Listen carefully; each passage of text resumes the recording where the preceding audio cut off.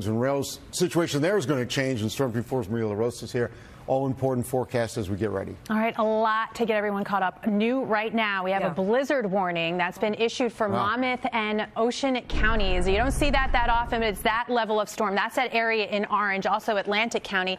That's a very specific criteria to met. It's independent of snow amount. It's about visibility and wind speed, but I will tell you, amounts here are going to be a lot. And then we've seen a lot of areas go from the winter storm watch to the warnings areas in pink.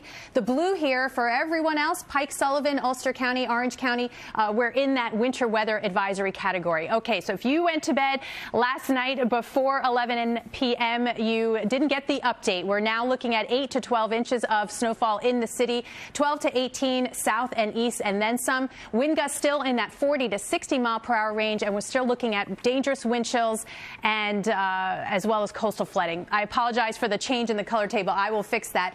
But you can see 8 to 12 inches of snowfall through the city and back through parts of Westchester and Fairfield County and into Middlesex County. Monmouth and Ocean in that 12 to 18, as is Queens, Nassau, Suffolk County, and parts of Fairfield County in that 12 to 18, where we also upped it 18 to 24 inches of snowfall now for eastern half of Suffolk County. North and west, a little bit less, but very impactful snow. You're talking 3 to 5 inches of snow. The shovels are out, the plows are out, so still for parts of northwestern New Jersey. The status now, it's not on the map just yet, and we may see some snow showers from this front. I'll talk about that coming up in just a little bit. But Emily, it's going to be an interesting day out there today. Yes, absolutely. And the time window, it is closing, but we have a little bit more time. Any snowflakes you see today, this is ahead of a cold front. They may be out there, maybe enough for a quick coating, but temperatures stay close to freezing. It is really that go time about 7 p.m. We'll start to see the edge of our storm creep to the north and really get going as we get past the midnight hour. In fact, our hour-by-hour forecast shows that by New York City and Long Island, Connecticut down the shore really ramping up by 4 or 5 in the morning. That continues through the midday. Notice less so for north and western areas, but still in that dark blue for Long Island, Connecticut, well into the afternoon and evening.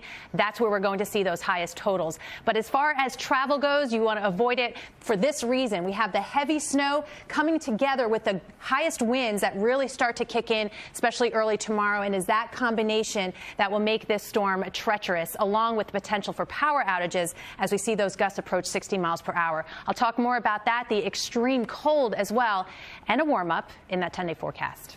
Thanks. Right. I think we'll start to see some of the snow from that developing storm system pushing in from the south. So let's give you a synopsis here of what we're looking at. Still expecting that storm to ramp up tonight. We're going to see 40 to 60 mile per hour wind gusts most of the first half, especially of the day tomorrow. Wind chills below zero.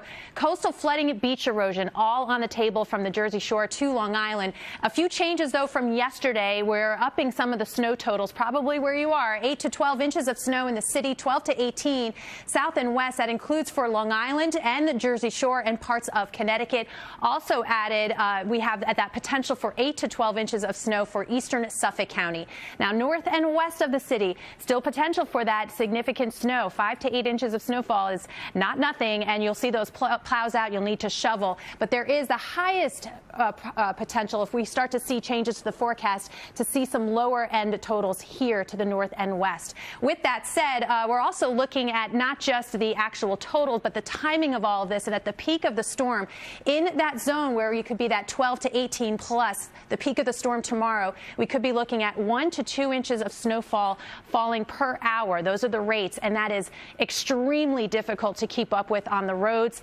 Certainly zero visibility if you are going to try and be out there. Obviously, we're recommending not to. On top of this heavier snowfall, we're going to start to see the winds really pick up. I want to talk about that aspect because consistently for hours, 30+ mile per hour wind gusts, that's enough for heightened power outage concerns here. So make sure everything's charged up before you go to bed tonight. We have by 6 a.m. 30 to 40 mile per hour winds for most of our area, 50+ potentially for Suffolk County. So we're really looking at all the high-end impacts there for Suffolk County. Even as we get into tomorrow evening, 30 to 40 mile per hour wind gusts.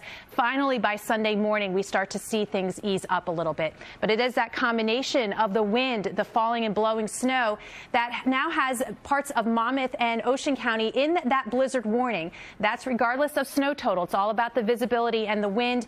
Just about everywhere else, we're in that winter storm warning, and you can see those counties expected to have less. Warren, Sussex, Orange County in that advisory. Not much happening now. This is the spot we'll be watching for that area of low pressure to develop. The blue on the radar now, that's ahead of a cold front, so any snowflakes you see over the next few hours related to that. Temperatures now at 30 degrees. We're headed into the low 30s. Nice and calm. The winds are calm. Everything ramps up. A number up like this, like, okay, let's get it up there. Wrap it up. Let's get out of here. Yeah, that's a good thing. Definitely have time to make preparations or get some things done today. It is going to be